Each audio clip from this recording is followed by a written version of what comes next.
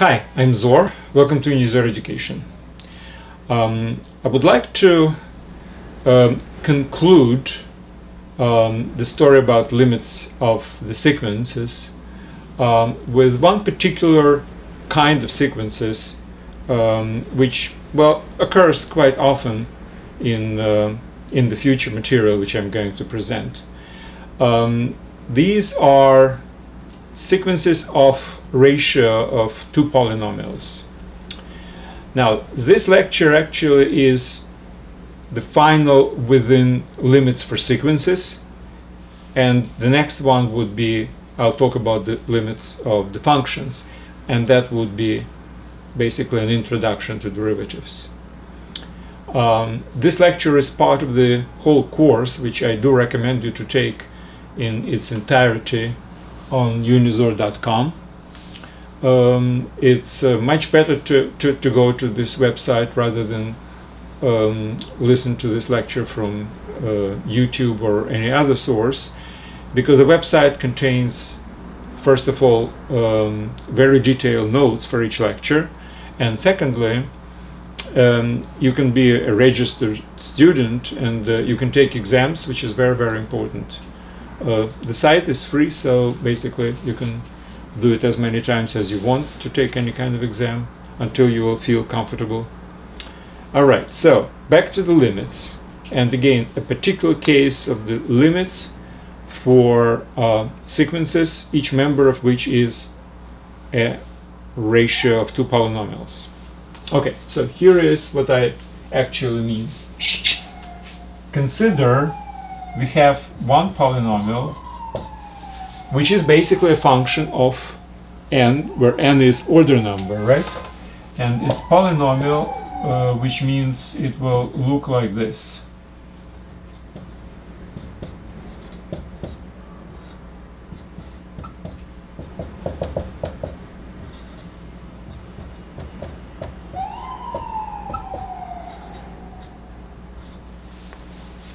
So a are coefficients, n is basically the order number, and this is polynomial where p is decreasing powers.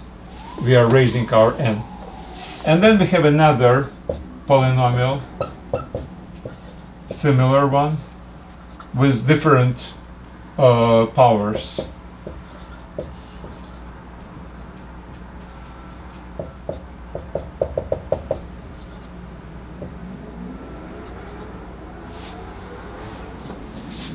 This is B, not A.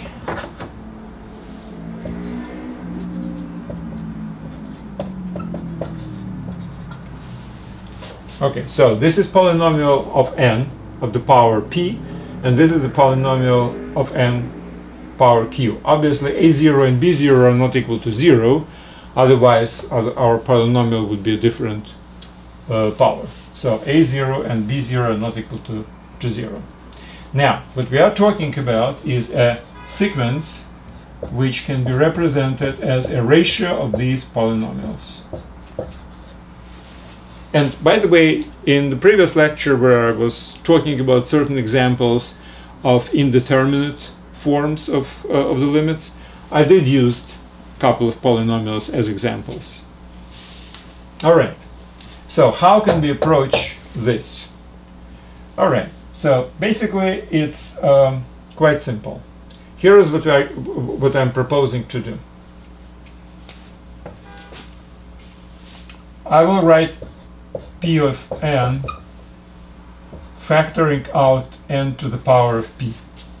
Now n to the power of p, I presume, again, p is the highest power, right? So I am factoring out the p and n to the power of p. So what remains?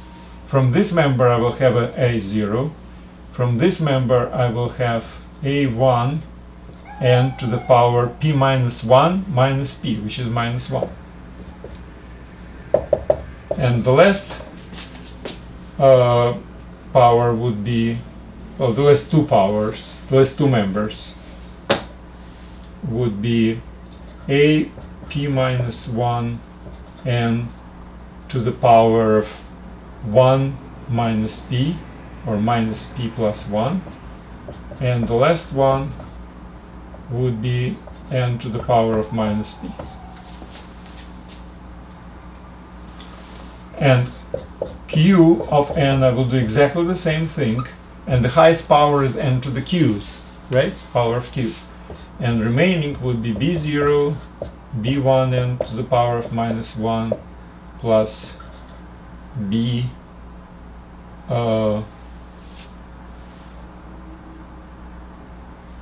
well, etc. I forgot to put etc. here.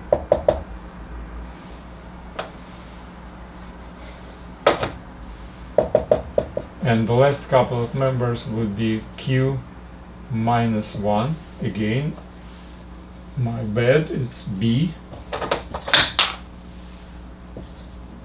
And n to the power minus q plus 1. And the last one would be bq n to the power minus q. Okay. Now, why did I do it? Well, for a very, very simple reason. Because now my p to the n over q to the n is equal to, I will divide n to the power of p by n to the power of q. I will get n to the power of p minus q. And then I have a ratio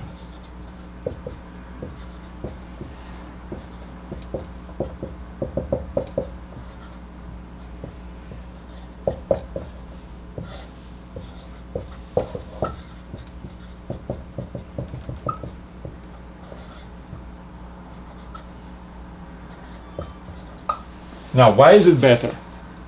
For a very simple reason. Each one of these, and there are only p of them, is infinitesimal. Each one of these, and there are only q of them, is infinitesimal. Which means that the whole thing is a sequence which converges to a0 over b0, right? Because all these are converging to 0, and there is only a finite number of these, p of these and q of these. So the limit of the numerator is a0, limit of denominator is b0, none of them is equal to 0, as we have agreed in the very beginning, so their ratio is the limit. Now, so this thing is a limit.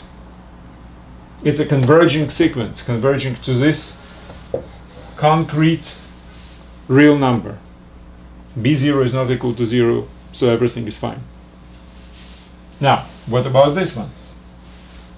Well, this is n to some power. We know what happens with n to some power.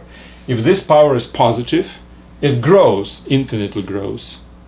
If power is equal to 0, it's basically a constant, 1. And if power is negative, then the whole thing is diminishing down to 0, right? So it's infinitesimal. Which means that I can actually have the rule here. If p greater than q, so the power of the numerator, the power of the polynomial which is in the numerator, is greater than one which is in denominator, then I have an infinitely growing. There is a little detail here, because it's infinitely growing. Question is, it's growing by absolute value, but depending on the sign of this, basically depending on the sign of a0 divided by b0, it will be either plus infinity or minus infinity. So infinitely growing by absolute value. So it might actually infinitely decreasing to minus infinity or infinitely increasing to plus infinity. Now, if p is equal to q, then the whole thing converges to this number, because this is equal to 1, a constant. And finally, if p is less than q, so the polynomial in the numerator is of a lesser degree than denominator, then the whole thing is infinitesimal. Infinitesimal. So that's the verdict. you don't really have to pay attention to all these coefficients which are with n to a lesser powers. The highest powers, these are all you need to know to determine whether there is or there is no limit, and if there is, which one is it. So if n is equal to p, if p is equal to q, then there is a limit and it's a0 over b0.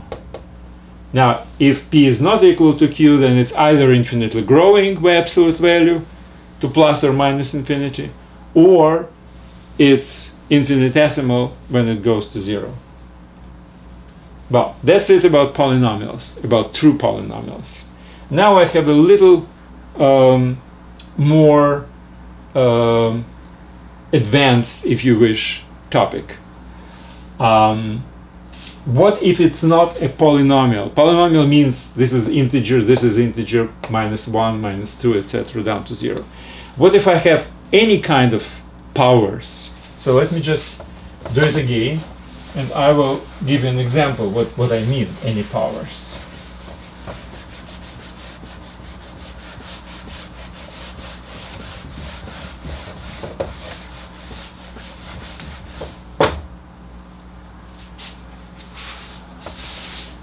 Example is simple. For instance, I have n squared plus square root of n divided by n to the power of, let's say, 3 plus 3n squared plus cubic of n plus 1. Something like this. So when not only integer powers, because this is actually what? It's n to the power of 1/2. And this is n to the power of 1/3. So what if I have any kind of power functions of n connected with pluses or minuses with some coefficients, whatever coefficients are. So let me just write it down in some general notation. So I have a sequence of two functions of n, ratio of them. Now, the function u of n it's a addition or subtraction of members. Each one of them is some kind of a coefficient, and n to some kind of power.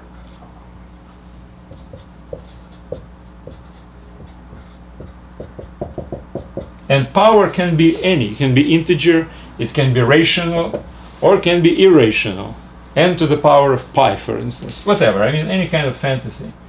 And the last one would be a p n to the power of not p, there's some kind of maximum m to the power of pn. So I have m, well, actually m plus 1 members here. Each member is some kind of coefficient, and n to some kind of a power, and power can be anything. And let's just agree from the very beginning that p0 is maximum among all these powers. That's very important. The same way as with polynomial, when on the first place I had the n to the maximum power, because everything depends on the n to the maximum power. So here also, this is maximum power, I suppose. Now, same thing, v of n would be, but you know what, since I'm using u, I will use u here, if you don't mind. Doesn't really matter, but coefficient, just to differentiate from the previous case. v0 n to the power, let's say, q0 plus v1 n to the power of q1 plus etc. plus un. So this sum contains n members, n to the power of qn.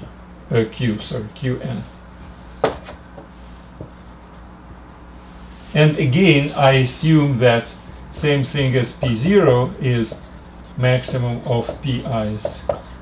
I assume Q0 is maximum of all Q.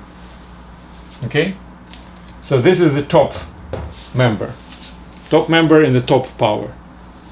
And I will do exactly the same as in the previous case when we were talking about polynomials.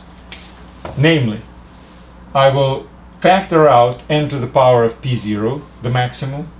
So u of n would be equal to n to the power of P0. And what do I have here? u0 plus whatever else, all other members which contain, each one of them will end in some kind of a negative less than 0 power. I have assumed that P0 is maximum, which means P1 is smaller, P2 is smaller, Pm is smaller. So if I factor out P0, whatever is left would be in this case P1 minus P0, which is negative because P0 is greater.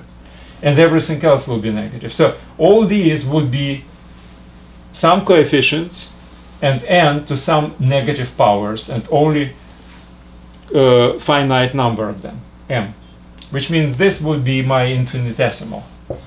Same thing with Vn. It would be V0 from here plus whatever else would be n to the power which is negative. Many members, actually n members, each of them contains some coefficient and n to the negative power. And again, the same thing as before. As soon as you know that the power is negative and n goes to infinity, it means this is infinitesimal.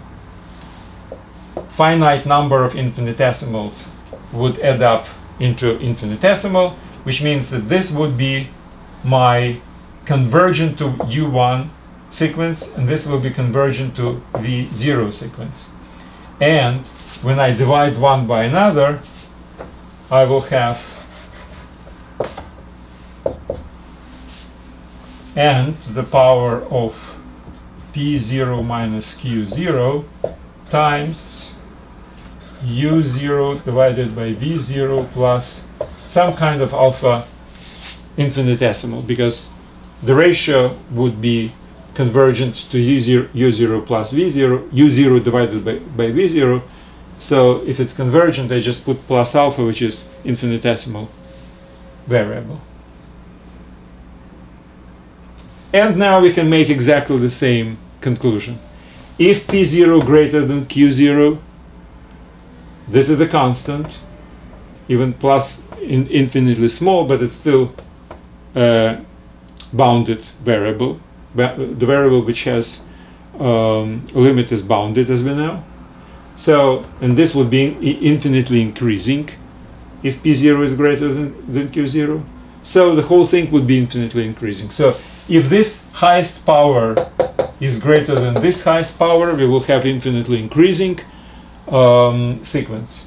If they're equal to each other, then their difference is 0, and to the power of 0 is 1. So the whole thing would converge to U0 over V0, the main coefficients. And finally, if P0 is less than Q0, this is the negative power. So n to the negative power would be infinitesimal sequence times constant, still infinitesimal. So again, as before, all we need in the case we have not necessarily polynomial kind of expressions, but any kind of a power functions of n connected with pluses or minuses with coefficients in the numerator and denominator, which is a pretty wide class of functions. So for all these, all you need to know is the highest power of n and its coefficient in the numerator, and the highest power of n with its coefficient in the denominator. And if the highest powers are the same, then you do have a limit. It's result of the division between coefficient at the highest power.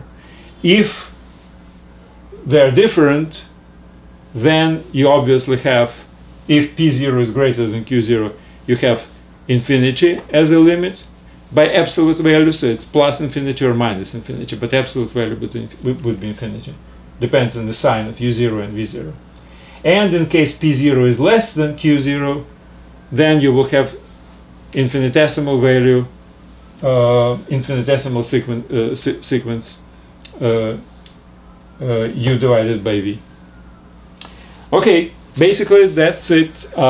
We have talked about one particular class of sequences which can be represented either in a relatively simpler case as ratio of two polynomials, or it's in a little bit more complicated case as ratio of two functions. Each one of them is basically a sum of n to some power. So as long as you have that, you can always, just by examining the members with highest powers in the numerator and denominator, you can actually answer what's the limit, just looking at these two main members of this ratio. Okay, that's it for today. Thank you very much and good luck.